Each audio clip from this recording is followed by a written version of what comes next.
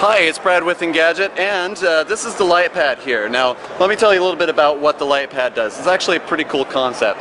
It's actually a Pico projector with a Bluetooth dock. So let me show you exactly how it works.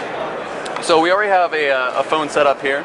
It's connected using HDMI out, and of course it's connected here where you've got the Pico projector projecting onto a much larger screen. So this way, if you have your screen is just way too small for you to work on, plus you also need a nice keyboard so that way you can do emails and texting and whatever.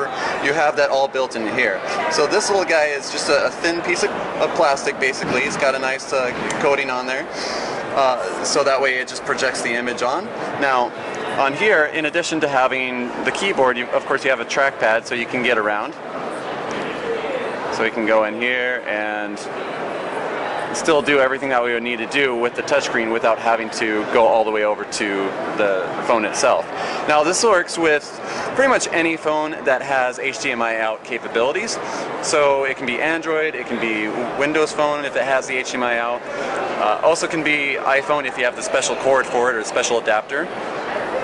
And yeah, it's a great little thing. We're not seeing it quite out to market until the end of Q2, and pricing has not yet been established, so definitely keep a close eye out for that, and we'll keep you updated. Now there's actually two different ways that you can use the Pico projector. One is of course the way we just showed you, but also you can flip this around, so that way it's just projecting onto a larger screen overall.